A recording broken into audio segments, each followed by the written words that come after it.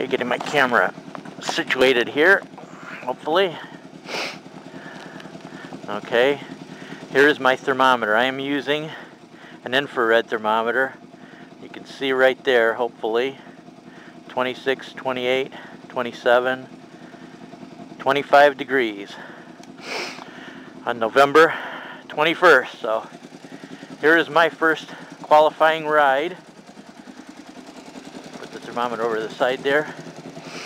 One thing, I am wearing one of those balaclavas, or as some people say, balaclavas, I have heard. I use it as a neck warmer. And mittens, that is the way to go. I don't really think in this kind of weather there really is any need whatsoever for heated gear if you dress properly. So let's get this ride underway. The reason why I actually rushed out this morning to get this ride started, because for the next week it's going to be in the lower and middle 50s here in the Chicagoland area. So I think maybe by starting this Polar Bear Vlogger Challenge we jinxed the weather, but that's actually a good thing anyway, being able to ride all the way through November. Typically in the past in the Chicagoland area you pretty much were done for the season when it was November 15th. It was just too brutally cold after that. Hoping my helmet doesn't fog up too much. I'm not even sure if I have my vent open or not. And I actually have a subject to talk about that just came to mind the other day when I was watching videos. And I watched a video by my buddy Mike Lark Zero, and I remembered when he came out from Detroit to the Chicagoland area to do a meetup with me. And if you scroll back, I think it was called Memorial Day Meetup or something like that. If you haven't seen it and you'd like to scroll back and see it.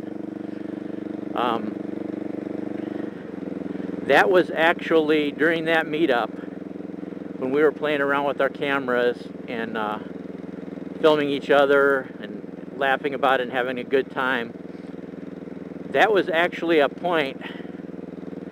I'd been vlogging for quite a while, but that was actually the point where I really realized I really was a vlogger, like as in, not that I was just somebody that made the videos, but I was actually part of the whole group dynamic thing.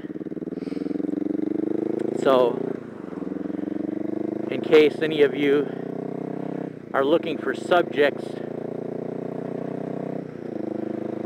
to vlog about, that would be a good topic. When was the point, or have you even reached that point? You know, your answers might be different. Maybe you haven't even reached that point right now. There's another cold weather rider. When was the point when you really realized, hey, I'm really part of the motorcycle vlogging community?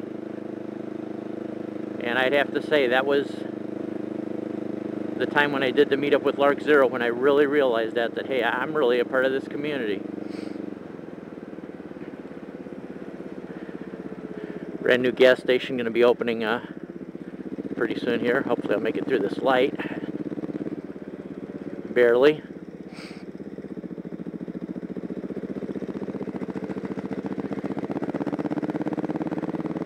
And I was also thinking, this was a question that was asked, if you get a chance, I'll put it in the comments to the left, there's a motorcycle vlogger that doesn't have a huge amount of subscriptions, but he's pretty cool. He hasn't made a vlog in quite a while. I don't know if that's because of the cold weather or whatever, but his channel name is Saskscout. He's from Canada, and a long time ago, about 4 months ago, in one of his vlogs, he asked a question too that I meant to do a video about, and as usual, takes me forever to get around to getting these things done sometimes when other stuff comes up. But he asked, where do you get your ideas from, or how do you come up with your ideas? Well, for me, basically I get inspired probably for my vlogging ideas, I get more inspired just by watching a variety of other vloggers, really, and it's not necessarily even direct ideas they come up with. Sometimes it gets me started thinking in a certain way, and then it kind of leads off like little branches of a tree. So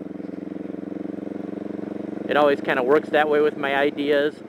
Like, for example, some of you people watch my TDD report, and maybe I don't know if I've mentioned it before or not, I probably have, but a lot of it that gives me my ideas is the fact that people keep sending in stuff through email. I've got like about 3 or 4 regular contributors that are constantly sending me ideas and articles and things like that, but I don't necessarily use the exact article or the idea they sent. Wow, it feels like the vent's open here, but I guess it's not. It is kind of cold. There's ice all over the place. Well, anyway, I'm rambling again. They send me articles in, and then I'll go and look at them, but a lot of times I don't choose to use the article. I'll read the article, and then I'll check out side links, and maybe it'll give me a different idea, but it just seems to go off in a tangent, and maybe what I end up with isn't even what the original article even was about. And so a lot of times when people send me stuff,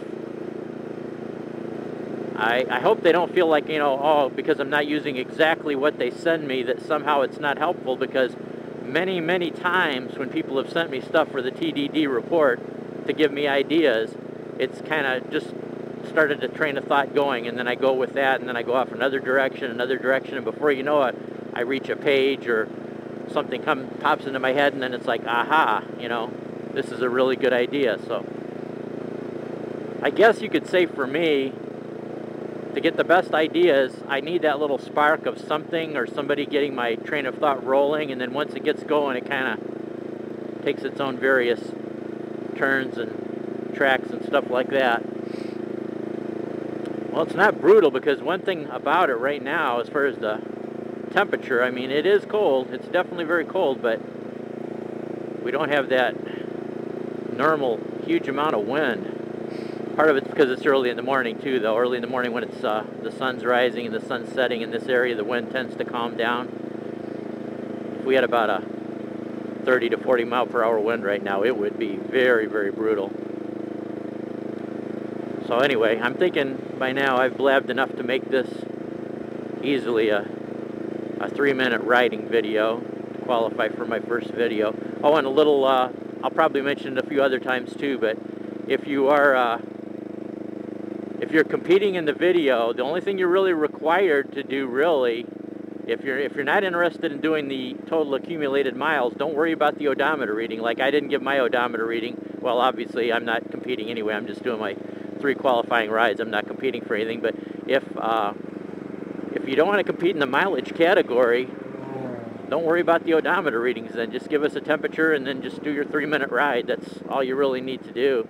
I mean, obviously you need to if you are competing in the mileage category, but don't worry about it. Just show us the temperature on a thermometer and do your 3-minute ride. And a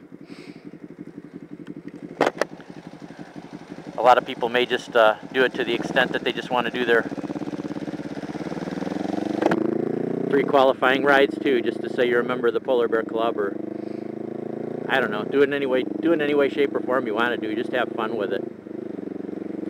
I enter competitions in another video sharing site I belong to pretty much every time, and I hardly ever care about even qualifying. It's like, that's not important. It's just having the fun of doing it. So I don't even do it with the intention of winning prizes or anything like that. Okay, we're going to do a quick turnaround here.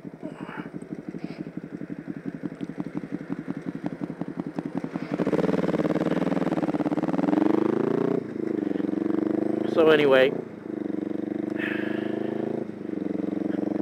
I think that's pretty much it. I'll call it quits here. Catch you guys later.